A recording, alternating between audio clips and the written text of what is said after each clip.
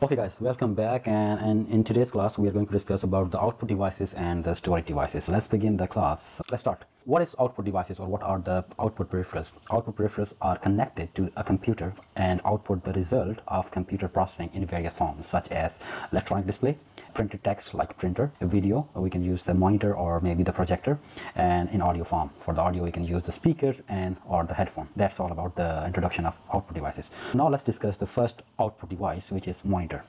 Monitor allows user to see the output from the computer on electronic display. Feature of a monitor include the screen size, which is measured diagonally, and the resolution, which is measured in pixels, and the energy efficiency measured, such as going into a low power standby mode if no input is detected. That is all about the monitor. Here is an exam question. Which one of these is the unit used to measure the screen resolution? We have four options: inch, mbps, pixels, and bit. The correct answer is pixel. The next output device is called the printer.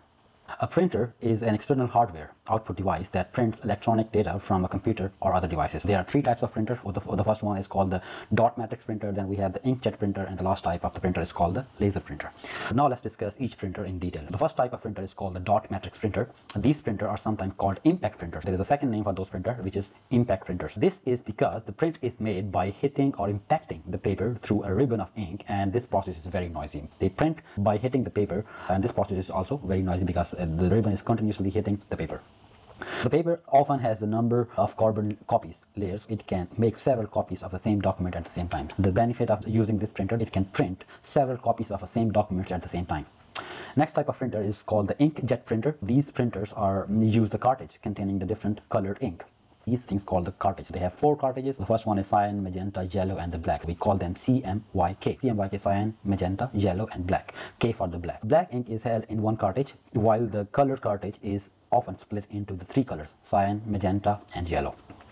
Tiny dots of these ink are sprayed onto the paper to form the image of the text. That's how the inkjet printers work.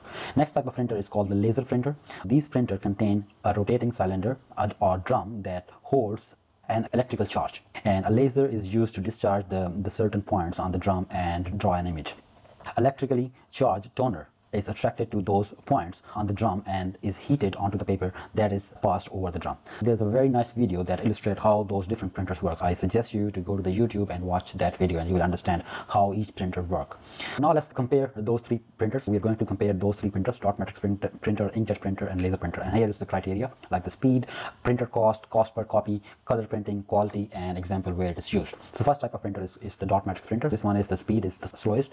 Next one, the print cost is cheap. Cost per copy is low, and the coloring printer, they're rare. Just like most of the printer, they don't print the coloring print. The quality of print is low, and example where it's used: when multiple copies are required, when you need to print multiple copies of same document, then we use the dot matrix printer. Next type of printer is called the inkjet printer. The speed of the inkjet printer is faster than the dot matrix printer, and the printer cost is medium. It's not very high, not very low. Cost per copy is high because it uses the ink. You have to replace the cartridge every time. Next one is the color printing. Yes, you can print the color documents using the inkjet printer. Quality of print is high, and this is used in the home printing and the photographs. The last type of printer is called the laser printer. This one is the newest technology. The speed of this printer is very fast. This printer is very expensive. The cost per copy is medium. It's not very high, not very low. Color printing, yes, it can print the color document, and the quality of the print is very high, the highest one among those two. An example of where it is used: this type of printer usually used in high volume printing, often used in the offices. In the offices we use this type of printer, laser printer. The next type of printer is called a 3D printer. 3D printer, this is a new type of printer. A 3D or three-dimension printer create a real life version of digital model. You can create the real life object using the 3D printers. These printers work by adding layers of heated material from bottom to all the way to the top. They start from the bottom and then add the material to all the way to the top to create the model. 3D printed model take a long time to create and often used to create complex items, sometimes with working parts. You can create something working thing using those printer, and usually when you want to create something that really work in the real life, we create that thing in parts. Some of these items could not be assembled in any other way. That's why we create them in parts. Example of 3D printed object include airplane parts, artificial limbs, automotive prototype models, and even pasta and chocolates. You can also create the food using the 3D printer, and you can also create some other objects using 3D printers. How this 3D printer works: you need a laptop. In the laptop, you need to install some specific 3D software where you first create a model and then feed that model to the printer, and then printer will try to create the same object. That's how the 3D printers work. Next type of output device is called the plotter. What are the plotters? Plotters are used by various professionals, including the product designers, architects, engineers, and cartographers. The plotter draw the high quality images created in computer aided software or CAD software onto a large sheet of paper. It is accomplished this by drawing the lines on the paper with the pen that can raised above and dropped below the page. That's how it works. Sometimes the plotters can also roll the paper backward and forward. What is the difference between plotter and the printer? Printer can only print something on a small paper, right? We usually see that if you want to print something on a small paper like A4 size paper, we have different types of paper, right? We use the printer. But what if you want to print something on a large paper? You want to print some large pamphlets, right? For this thing, you need the plotter, because printer, you can say it can only print the small documents. Next type of output device is called the data projectors. Data projectors are used for the home entertainment such as TV or playing games, or for a classroom and business presentations. Usually these type of output devices used for the meetings, or maybe in the school or classrooms. Maybe in your classroom you also have this type of device. Your teacher just connect his laptop with those devices and then try to show you the PPT from his laptop on a big screen.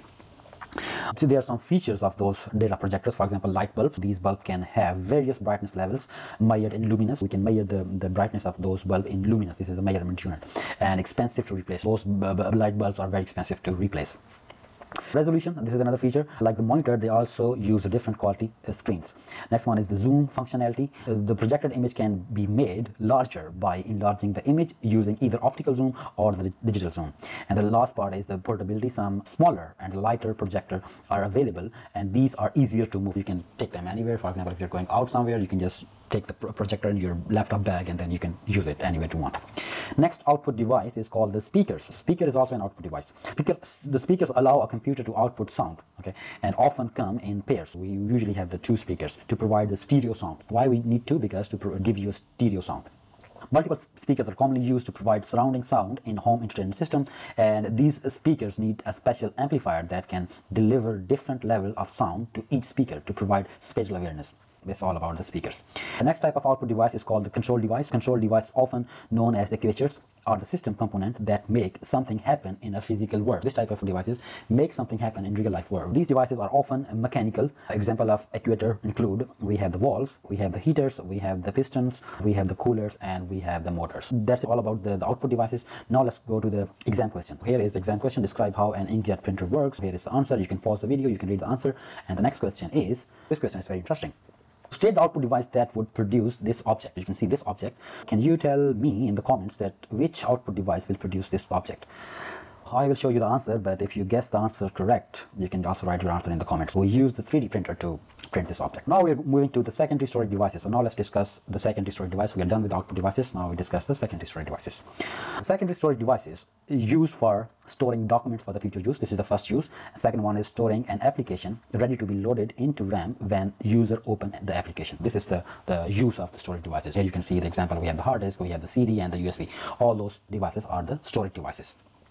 Storage devices are used to store data or software that is used in computer system. Storage devices can be either internal or external. Internal devices connected directly to the computer's motherboard. There are two types of storage devices. One is called the internal storage devices that we directly connect to the computer's motherboard, and the other one, they are called external storage devices. For example, the USB you just connect to a USB port, and the CD is also an external storage, right? These are the example of the external and internal storage. External devices are connected to computer's motherboard through parts and adapters on the computer exterior. We can connect using the parts and on the exterior of the computer, such as the USB port. Type of storage devices. The first type of storage devices, we will discuss the hard disk now. After this one, I will give you the overview here. Hard disk drives, HDD, contain hard disk media. These devices connect the disk to the motherboard either directly through a wireless adapter or a wired port. You can connect, there are three ways to connect the hard disk to the laptop, right? One is directly connect to the motherboard. Second one, you can connect it using a USB port. And the third one is you can have a Wi-Fi. You can just put it there and then you can connect your laptop to that hard disk using the Wi-Fi and store the data to that hard disk, like backup it, or just read the data from that hard disk. Then we have another type of hard disk is called the SDD, or solid state drives, also known as the flash drives. Have flash memory media. Other than that, they are the same as the hard disk. Here you can see the picture. This is the hard disk. They have the moving part, they have the disk, and this is the SDD. It doesn't have any moving part. It's made up of the chips you can see here. That is the difference. So hard disk have a moving part, but SDD doesn't have any moving part. Next one is optical disk drive. This is the optical disk drive. This device is used to read data from the optical disc. The optical disk drive contain optical disk media. Newer drives are often compatible with the older media. For example, if you have the newer optical disk drive, you can read the data from the CDs and the DVDs. But if you have the older one, you have the CD-ROM, you can only read data from the CDs. You won't be able to read data from DVDs or Blu-ray disc.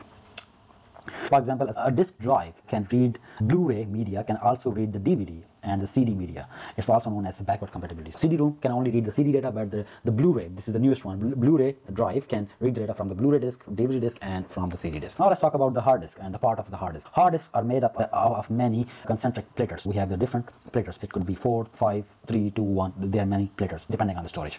This disk is called a platter, and these platters make up a cylinder that spins on a center spindle. This thing is called the spindle, and that disk is spin around this spindle. A read-write head moves on an arm across the tracks of the platters. This arm, this is called the read-write head. This thing move on this disk and read or write the data on that disk. The amount of time it takes to read or write head to access data on the tracks is determined by how fast the cylinder or the platter spins and how fast the read-write head is moved across the tracks. And when reading, a read-write head changes the magnetic field into an electrical current, and when writing, it transforms electrical current into a magnetic field. That's how it works.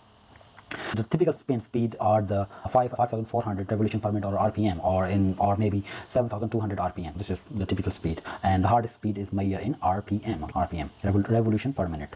The average seek time for a read-write head is 4 to 15 milliseconds. This is the average seek time for the read-write head to read data from the disk. Next type of storage media, we call it optical storage. This type of optical media include the CD, DVD, and Blu-ray disc. There are three types of optical media. We have CD, DVD, and Blu-ray disc. CD stands for compact disc. CD can store up to 700 MB of data. So the data you can store on this one disk is 700 MB. The data is written to the disk using a laser, which writes data to the plastic layer beneath the layer of aluminum and acrylic. That's how it works.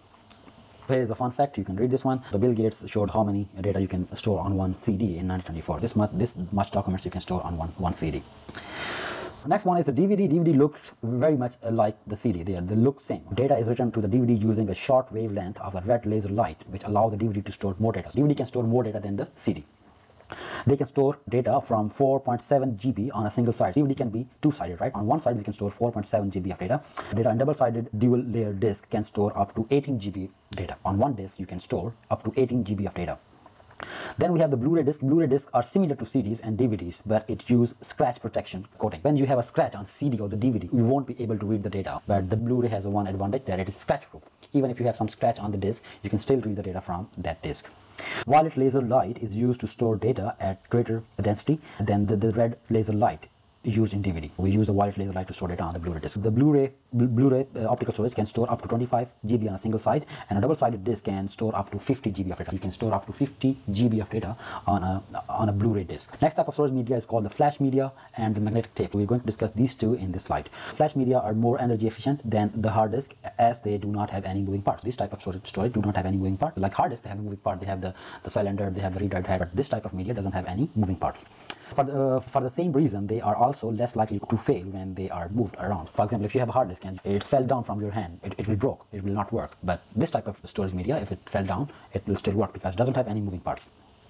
This makes them suitable for the use in the portable devices. Magnetic tape was originally designed to record sound, but it is now also used to store data. We also use this one to store data. Next slide, we'll compare the different types of storage media. We have the different media, for example, hard disk, flash media, optical media, and magnetic tape. And here is the criteria. Based on this criteria, we are going to compare them. For example, data access speed, maximum capacity, cost per GB, use, and portability. Let's first talk about the hard disk. Hard disk data access speed is fast. The maximum capacity varies up to 128 GB. The cost per GB is high and used in server or the personal computers or for the backup. The portability, no, not suitable portable because it has the moving parts, right? Next type of device storage media is called the flash media. The data access speed is fastest one. What about the capacity? It's up to many TBs, terabytes. Cost per GB, very high. These days is low, it's not very high because usually we have this type of media. Where we use the flash media is used in the laptop and mobile phones. Portability, yes, we can use it as a portable media because it does not have any moving part. Then we have the optical storage. Optical media data access speed is slow. The maximum capacity, we have three different optical media, right? We have CD, DVD, and Blu-ray. CD can store up to 700 MB, DVD can store up to 18 GB, and Blu-ray can store up to 50 GB. Cost per GB is medium, and where we used for the multimedia, music, games, and films and file backup. We usually use those to store the movies or maybe games or for the backup. Is it suitable for the The portability, no, it's not suitable because why? Because it can easily break. It's made out of the plastic, right? And also CD and DVD are not scratch proof. If there's a scratch on the disk, you won't be able to read the data. Next one is the magnetic tape. This one is the slowest one. The speed is slow, read access speed is slow. The maximum capacity is like up to 185 terabytes. It's very high and also varies. Cost per GB is the lowest one, and use the whole system backup and the archive. You can use this one to back up your whole system. If you have a very large data, then you can use those things because they're cheap and you can back up your data on this one. For the portability, no, they are not suitable for the portability. To summarize everything, the hard disk changes the magnetic charge of a platter to either negative or positive depending on whether the value is 0 or 1. Optical media use tiny bumps on the disk surface to represent 0 or 1. Flash media uses different level of electrical charge held in tiny individual cells to represent 0 and 1. Magnetic tapes changes the magnetic charge of the tape to either negative or positive depending on whether the value is 0 or 1. That's it. We are done with the unit 1. In the next video we start the unit 2, which is about the software. See you in the next class and have a good day. Bye.